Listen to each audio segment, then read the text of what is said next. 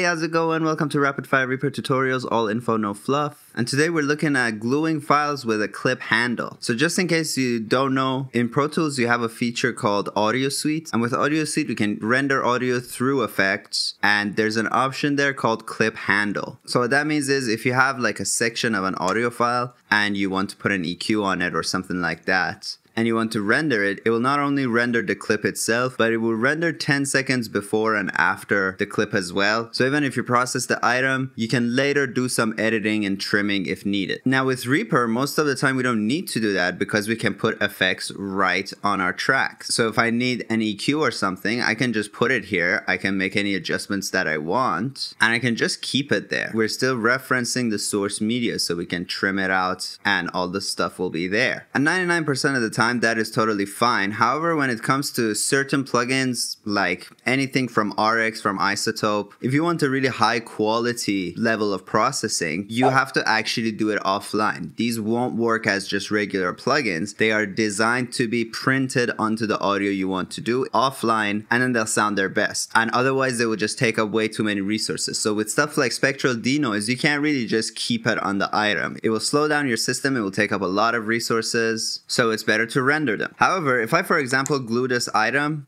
well, great. Now all that stuff is baked into my audio file and a new audio file is created. But if I start drawing back these handles, you can see that it only rendered the clip. So if I later need to make some adjustments, like, oh, I needed a little more from this side, or I needed a little more tail, well, I can't get it back. So let's undo that stuff, and now we're back on our clip. So essentially, if I select this item, I can drag back both ends, then glue it. Then after I'm done, I can put them back. And this takes too much time, so we don't want to do that. So instead, let's make a custom action. Yay. So alright, let's get rocking. Let's make the custom action. And I'll tell you already, I can't share this custom action with you, as you will see in a second. So you gotta follow along with me. I'll try to go a little slower than usual. So the first bit that you need, if you have ReaPack installed, go to ReaPack, go to Browse Packages. And what you're looking for are these outboarder scripts. Move edit cursor left by 100 milliseconds and move edit cursor right by 100 milliseconds. So if you don't have them, just select both of them, right click on them and go install. Mine is already installed, so mine is grayed out. And once you have that, you can go and find them in your action list. I'm going to select edit action. This is a very simple script that moves your edit cursor left by 100 milliseconds, but we can modify this value to make it any amount. So in this case, let's make a 5-second clip handle for these. I'm going to hit Command A,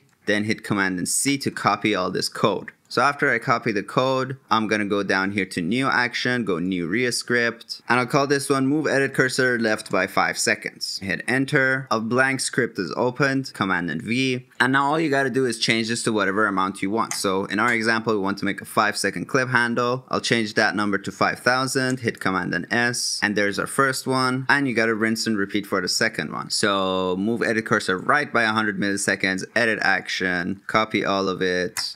Once again, new action, new REA script, and this time we'll call it move edit cursor right by 5 seconds. Save that, paste the code here, change this number to 5,000. That's 5,000 milliseconds. Boom. And now we got these two actions. So let's now make our custom action. So to start the custom action, we're just gonna select our clip. Let's just trim this clip a little bit so that we have extra handles to show. And basically we're just gonna make a custom action to do all the things that we do. So put the edit cursor here, bring this back 10 seconds, then put the edit cursor at the end of the file, bring that back a few seconds, then glue the item, and then just tuck these handles back to where they were. Again, go back to your action list, and this time we'll go to new action, and instead of a REA script, we'll create a new custom action. And let's call it glue item adding 5-second handle, something like that. So the first thing we need to do, well, when we click the item, our edit cursor may not be at the beginning. It will be wherever we clicked. So let's put our edit cursor at the beginning of item. And so item navigation, move cursor to start our items. Pow. Next, from where we put that there, we want to move our edit cursor left by 5 seconds. I'm going to also bring this other script in because we're going to need it in a second. I'll even bring some copies of that. This is just so I don't have to search for them again. So we move the edit cursor to start of items. And now I want to move it left by 5 seconds. And now that our edit cursor is there, we want to trim the left edge of the item to the cursor. So in Reaper, trim actions also work as untrim. So if my edit cursor is outside the item, I can also extend the item. That's what we'll do. And now I'm going to move my edit cursor to the end of item, and then from there extend it by another 5 seconds. And this time we want to trim right edge. After that, we need to glue it. Item, glue items. So up to this point, we extended our clip's length by 5 seconds on each end, and then we glued them. Now I want to cut those trimmings back because we want them there, but we don't want a longer clip. We just want the option of elongating our clip afterwards if we need to. So by the end of this action, our cursor will be at the end of the item, which is now 5 seconds longer. So let's move our edit cursor left by 5 seconds and one more time trim. So now we're doing just the reverse of everything else we did. So this time we'll trim the right edge of item to edit cursor, and that will look like this. Plap. And now let's one more time move cursor to the start of item. That'll be here. And again, the beginning of our clip was 5 seconds longer than it used to be. So this time we're going to move the edit cursor right by 5 seconds and trim this edge as well. Trim left edge, shiplaps. We can consolidate all the undo points so that in case we hit Command and Z, it will just go back to before we glued it rather than having to do it 10 times. Hit OK. And now let's test our action. So this is our longer file. Let's say we just put this bit of it in the edit, and let's say we put a spectral denoise on there in best quality, and let's bring down the threshold, whatever, and let's select this custom action we just made and run it.